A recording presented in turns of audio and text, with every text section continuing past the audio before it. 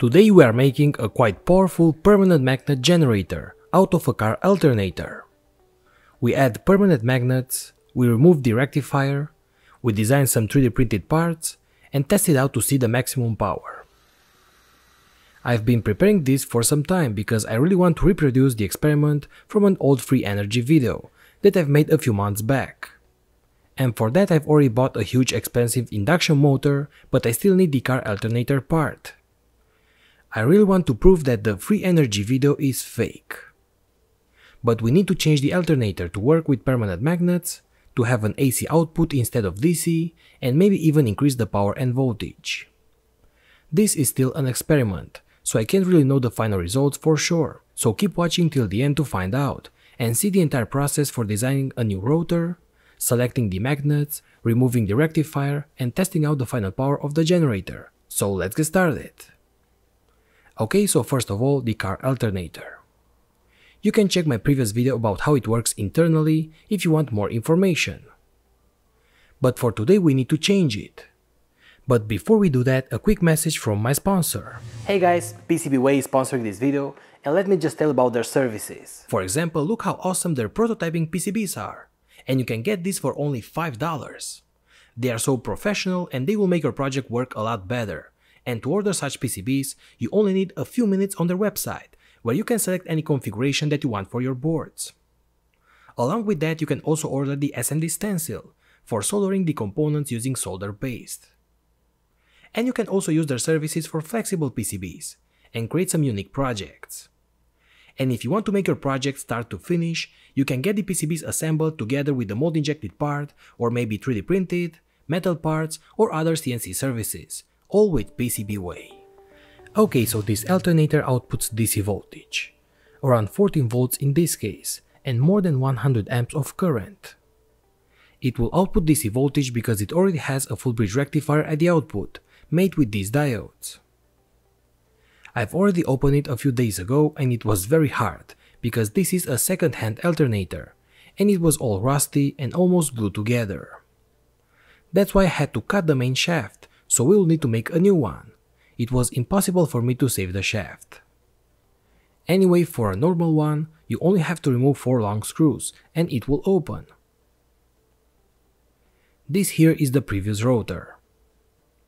As you can see, it has no magnets, but instead it has an electromagnet. As you can see, when I apply power to this coil, it gets magnetized and acts as a magnet.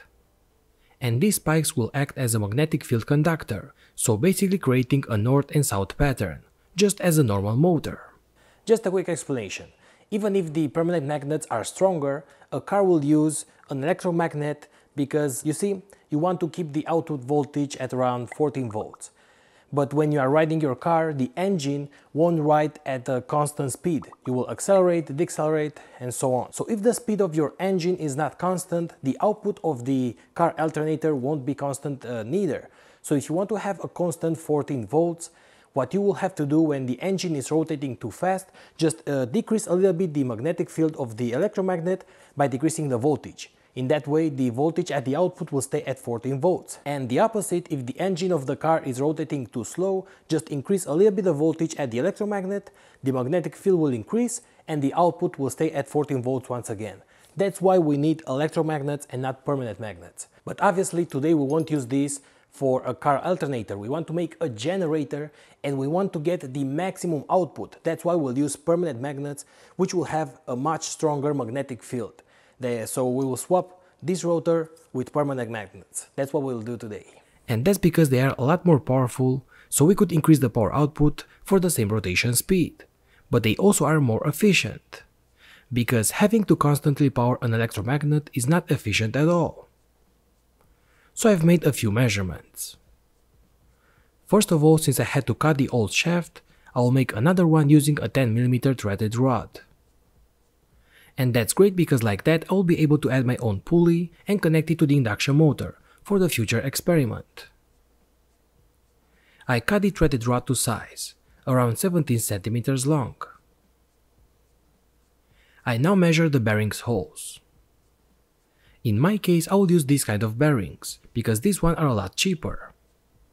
But since this is a lot smaller, I designed a small plastic collar to go around it. The bearing will fit inside, and this entire part will fit inside of the car alternator frame. And now I could add the shaft on these bearings.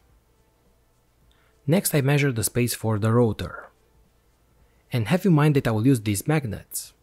And these are 5 cm long, 1 cm wide, and 3 mm thick. The original rotor has 12 poles. But I'll use 24 magnets in pairs, because I don't have magnets that are that big.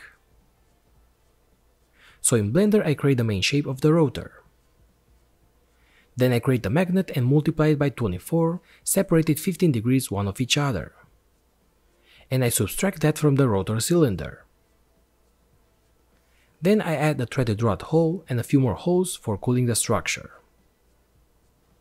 And now I have my rotor. And actually I had to print it twice, because the first one was almost touching the generator walls. Okay, so the idea is to glue the magnets in place with super glue. But that won't be enough. Because when this is spinning, the centrifugal force will be very high.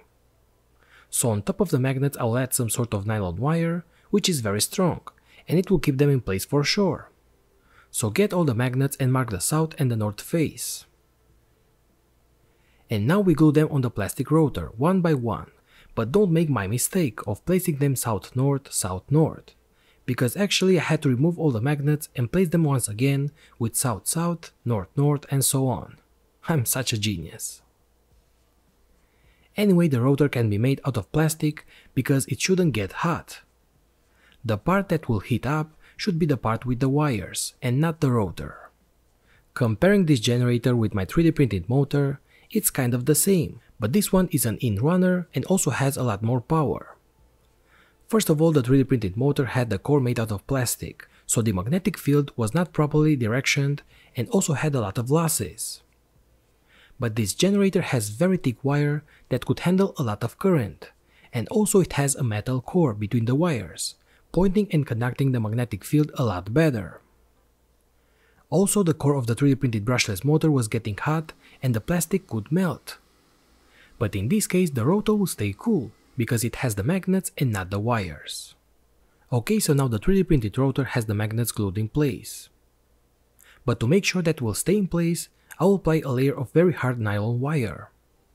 I wound up the wire around it. And then I also apply a layer of 2-element epoxy on top of the wire using a brush, so like that it will stay compact, and the rotor is done. So let the resin to dry a little bit, and I also add some tape on top of that, just to seal it well. Make sure it could still fit inside of the alternator, without touching the walls. Now get the 10mm threaded rod. I place a screw nut and the washer on top of that, and I add the rotor. Leave around 1 cm of the rod out. And on the other side I add 2 more screw nuts and I also tie them, so now the shaft will stay fixed on the rotor. I add 2 more nuts as a spacer and that's it. I fit the rotor inside of the generator, on top of the previously added bearing. Then I add the top bearing. And now I can close the case. I add the screws and tie them. Now make sure that the rotor could still rotate, and that there is no friction. And looks like the generator is ready, but remember, if you want an AC generator, we need to remove the diode bridge. So I get a few screws out. I separate the wires from the diodes and remove the rectifier part. This is the full bridge rectifier, and I will save it for later in case that I want to make a DC generator. Okay, so now we have 6 wires output, because we have 3 coils inside. And we could connect this in a star or a delta configuration. I will connect them in a delta configuration. So we merge the coils in series, and these 3 connections will be the output. I add some long wires as well. And now the generator is done. Let's test it a little bit. And I don't have a proper testing setup, but I will do my best. First of all, let's measure the voltage. I connect a multimeter at one phase of the output and put it in voltage mode for AC. I rotate the generator using a drill and measure the voltage without any load at the output. And I also try to measure the speed for later calculations. I was expecting a bit more, but the maximum voltage I got on my multimeter in AC mode is around 8 volts, so maybe a 15 volts peak-to-peak average on one phase. So I don't know how the people from the fake energy video are getting 220 volts AC, because I'm using better and bigger magnets and only get 15 volts peak-to-peak. Anyway, I want to test the current output as well. And my multimeter could measure an average of AC current, but it could only go up to 10 amps. But this generator could easily overpass that value, as you can see here. That's why I'll use a current clamp. I set it to 1 mV for each 100 mA of current. And first I short circuit a phase of the generator and add a clamp. I measure the maximum current peak. And as you can see, I get a peak-to-peak value of 1.28 volts. So we divide it by 2, and using the clamp scale, that equals to a current peak of 64 amps for each phase. And we have 3 phases. And that's quite a high current value. And yes, I know this is current peak and not average. My multimeter could measure current average but only up to 10 amps. So I can't really measure the average with my current clamp because I don't have a clamp multimeter. Okay, so we can measure the voltage over a short circuit. So I'll add a small load that is made out of 3 resistors of 1 ohm. I connect the current clamp but also an oscilloscope probe, so we can get the current and the voltage. We get a peak-to-peak of 16.1 volts for the voltage and 490 millivolts for the current. And if we do the math, those are peaks of 200 watts for each phase. So the power output is quite high even if the voltage is below 20 volts.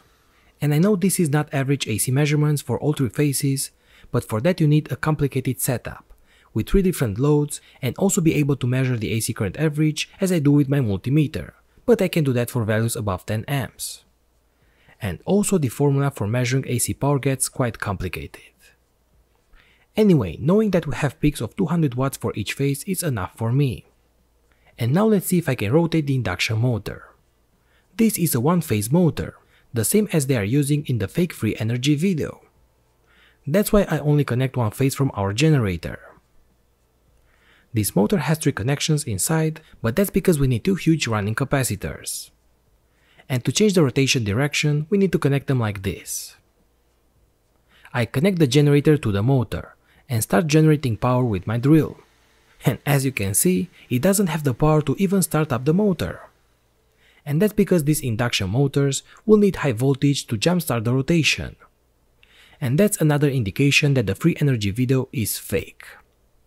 By the way, this generator could now function as a powerful brushless motor. So I connect it to a powerful ESC, a 12 volts battery, and a radio receiver. And as you can see, it acts as a powerful brushless motor.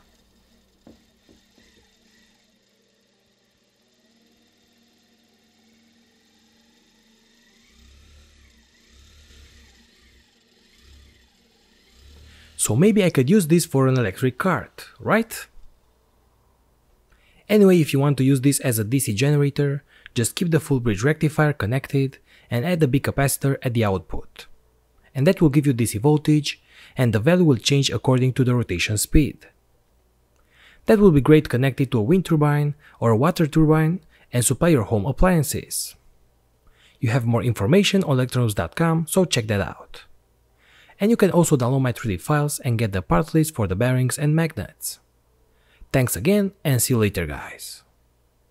So guys, here I am in my workshop, another video that ended. I hope that you like it, and the most important part, I hope that you have learned something new. Anyway, I just wanted to give a thank you to all my patrons, to you guys, to the viewers who are supporting me, liking my content, sharing it, commenting below. Just check my website, check my shop, check my t-shirts. All this kind of stuff will support my channel, so thank you very much once again.